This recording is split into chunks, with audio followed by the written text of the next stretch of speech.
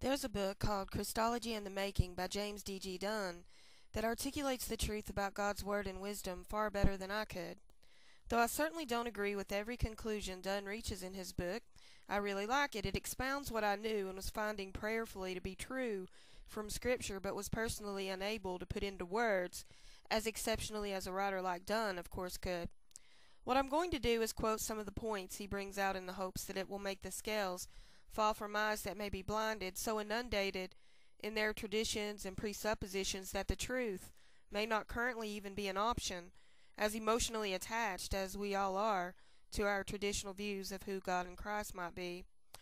All quotes are from pages 163 to 176 of his book, but first I'm going to go over some of the milk of the Word before we dive into more figurative, metaphoric, or poetic texts while inventing doctrines of presupposition with no regard for ancient Hebrew thinking.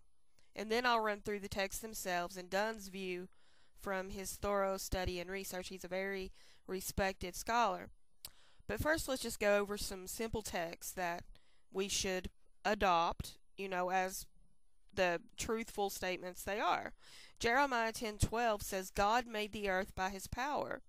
He founded the world by his wisdom and stretched out the heavens by his understanding. Right off the bat, is wisdom a person here? If not, why shouldn't texts like these be used as our milk and understanding before diving into books where wisdom's personified and calling it a person? Shouldn't we perhaps instead just say, God founded the world by his wisdom and stretched out the heavens by his understanding, while comprehending that even though God's attributes and functions are so incredible that they're personified vividly in Proverbs, they aren't really people. Psalm 104:24 says, How many are your works, O Yahuwah? In wisdom you made them all. The earth is full of your creatures. Jeremiah 51:15 says he made the earth by his power. He founded the world by his wisdom and stretched out the heavens by his understanding. Now that's some of the easy milk we must keep in mind while understanding that functions of God and even people are often scripturally, vividly personified in Scripture and poeticized. Okay, finally we'll read Proverbs 8. It says, The Lord possessed me at the beginning of his work, the first of his acts of old. Ages ago I was set up at the first, before the beginning of the earth. When there were no depths I was brought forth, when there were no springs abounding with water. Before the mountains had been shaped, before the hills I was brought forth. Before he had made the earth with its fields, or the first of the dust of the world. When he established the heavens I was there. When he drew a circle on the face of the deep. When he made firm the skies above. When he established the fountains of the deep. When he assigned to the sea its limit, so that the waters might not transgress his command. When he marked out the foundations of the earth. Then I was beside him like a master workman, and I was daily his delight, rejoicing before him always, rejoicing in his inhabited world, and delighting in the children of man. About these passages, Dunn says, and this skips around everywhere, so my recommendation is to read the book, of course. He gets into the historical context of the passages themselves, which is very interesting and important. He says, if we set out the passages in the most likely chronological order, it becomes evident that there is both a development in the talk about wisdom, and that the development is due in large part to influence, positive and negative, from religious cults and philosophies prevalent in the ancient Near East at the time. He goes on to say, attractive to many scholars is the thesis that Proverbs 8:22-31, and more clearly Sirach 24, has been greatly influenced by the cult of Isis from Egypt.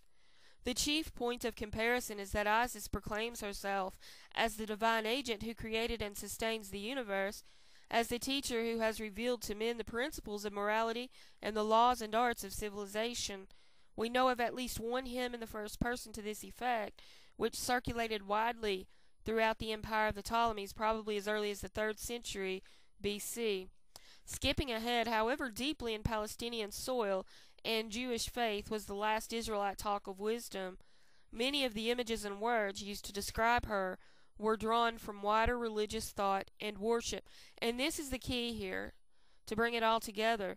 the aim being to present the worshippers of Yahweh with as attractive as possible an alternative to the cults and speculations more widely prevalent in their time.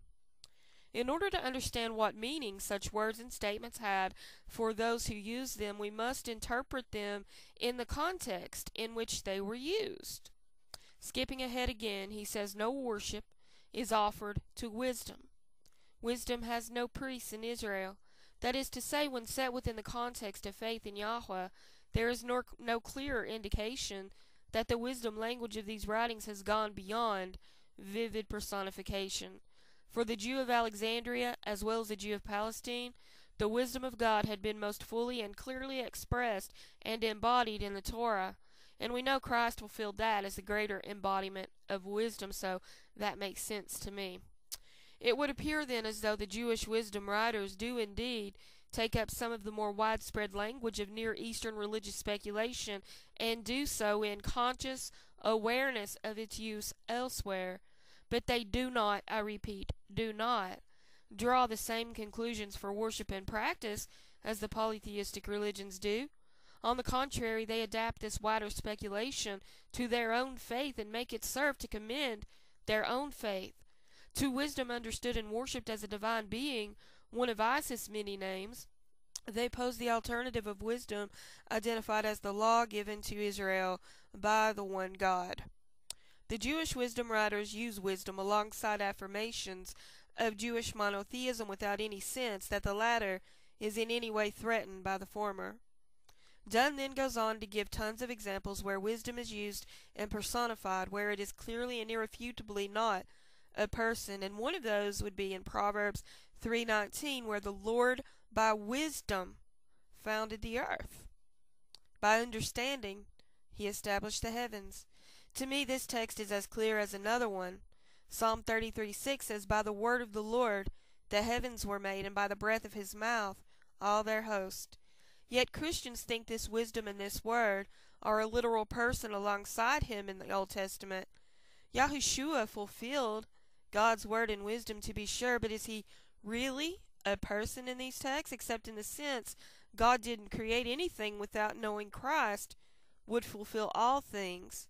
Be honest with yourself. Dunn goes on to point out that Ben Sirah speaks of creation without any reference to wisdom in a number of passages, that he had no intention of giving wisdom the status of an independent entity. Dunn also points out that the author of the Wisdom of Solomon had not the slightest thought of it as an independent divine entity. He gives lots of text and support for this in his book. He goes on to say, wisdom as a divine hypostasis involves the importation of a concept whose appropriateness here is a consequence of the technical meaning it acquired in a much later trinitarian controversies of the early church. It has not been demonstrated that Hebrew thought was already contemplating such distinctions within its talk of God. On the contrary, for a Jew to say that wisdom effects all things, and that love of wisdom is the keeping of her laws, was simply to say in a more picturesque way that God created all things wisely, that God's wise purpose is clearly evident in the exodus from Egypt and most fully expressed in the law he gave through Moses. He goes on to mention that wisdom is only one of a number of words in the Old Testament and intertestamental literature described as though they were divine entities independent of God. Just a few we have in Psalm: steadfast love and faithfulness meeting, righteousness and peace kissing, honor and majesty surrounding him, strength and beauty filling his sanctuary, a light and truth being sent out to guide me. Let them lead me to your holy mountain. Let your right hand teach you awesome deeds. Dominion and fear are with God. So here we have things that aren't people with God. It's poetic language. Remember, his word, which symbolized his original plan for creation, was also with him and expressive of his being, just like wisdom, dominion, and fear can be spoken of as if they are with God, not as people, but as his outreach to mankind, spoken of as if they are alive sometimes. Isaiah 51:9 says, awake, awake, clothe yourself with strength, O arm of the Lord. Awake as in days gone by, as in generations of old. Was it not you who cut Rahab to pieces, who pierced that monster through? So in the Isaiah passage, we have the arm of the Lord, clothed with strength, waking up and piercing. But is this arm a person? Some would probably say so, but of course it's not unless a person comes to embody it poetically, when he has a demonstration of Yahuwah's own strength through his person as most exceptionally demonstrated through Yahushua. Then that person could poetically be God's arm because Yah's strength worked through him. The same logic could be used for the all-personified wisdom. So God's wisdom was embodied in many ways, and no person is a literal attribute, though they can represent and embody and fulfill that function or that attribute. Dunn goes on to say the judgment that in such passages were more in the realm of Hebraic personification than Near Eastern hypostatization is further confirmed when we recall that not only divine attributes but also more human characteristics can be personified in precisely the same way. So, for example, with injustice, wickedness, and sorrow, injustice dwells in your tents, wickedness shuts its mouth, sorrow and sighing flee away. So Dunn concludes, it seems that we have little ground for dissenting from the views of those most familiar with Jewish thought in its rabbinic expression. The Hellenistic Judaism of the LXX did not think of wisdom as a hypostasis or intermediary being any more than the Old Testament writers and the rabbis. Wisdom, like the name, the glory, the spirit of Yahweh, was a way of asserting God's nearness, his involvement with his world, his concern for his people. All these words provided expressions of God's immanence, his active concern in creation, revelation, and redemption, while at the same time protecting his holy transcendence and holy otherness. It is very unlikely that pre-Christian Judaism ever understood wisdom as a divine being in any sense independent of Yahweh. The language may be the language of the wider speculation of the time, but within Jewish monotheism and Hebraic literary idiom, wisdom never really becomes more than a personification of a function of Yahweh, a way of speaking about God himself, of expressing God's active involvement with his world and his people without compromising his transcendence. That's all from Dunn. Now I'll make just a few statements. God's word was fulfilled in Yahushua, the light of the world that God gave to mankind, foreordained before he ever made the world in his wisdom. God, knowing that his wisdom would be revealed exceptionally, inimitably, and fully in his Lamb, the Redeemer, that he created nothing without foreknowing as the fulfillment and sanctification of it all. Yahushua was the safety net decreed to rescue mankind after its fall.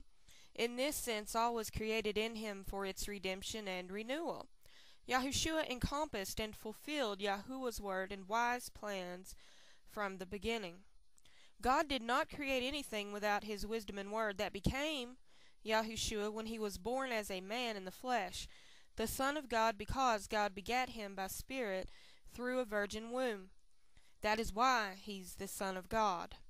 God's plan and redemption for mankind, yes, his word and wisdom, at last revealed so beautifully in the flesh. Again, this all becomes so easy to understand once we heed Hebrew thought forms and God's purpose for man from Genesis to Revelation. A kingdom represented on a new earth by sanctified, faithful mankind, made possible by the prototype, perfect, exalted beyond measure, Son of God. A way to salvage what he knew Adam would lose in Christ, the last Adam. The most beautiful truth you could ever hear. Our hope is a resurrection at the last day, to live forever with Yahushua, as opposed to floating away to heaven at death. Yes, our hope has been misplaced by Hellenized Christianity. We will be a temple for Yahuwah to indwell forever as we inhabit and reign his footstool. As noted before, the references to Yahuwah's functions and attributes in the Bible and in intertestamental literature are both vast and often tell vivid personification. To isolate a couple wisdom ones and call it a person, I think would be a mistake. Think of texts like Proverbs 3:19 and roll with the simplicity in those. Though I've no doubt some of the New Testament creation passages in reference to God creating in Christ might have a poetic allusion to Proverbs 8, I don't think it's because Yahushua was a person creating for God, because Yahushua became what God created everything in, his word from his lips, and his function called wisdom, which means Christ transcended humanity and even the angels, because no one else can make such a claim that they're the fulfillment of all things decreed since before the world was ever made. Only Yahushua can make that claim. As the bread, the man who came down from heaven, the flesh that would give life to the world, with God from the beginning, a plan for faithful mankind's immortality he brought forth before he made the world to save it. But that plan was not a spirit creature who created for Yahuwah and came down from heaven literally, because God created alone, and Christ only gave God credit for creating. And it is flesh that came down from heaven figuratively. And that bread or that flesh was the word and wisdom of God, life from God to mankind.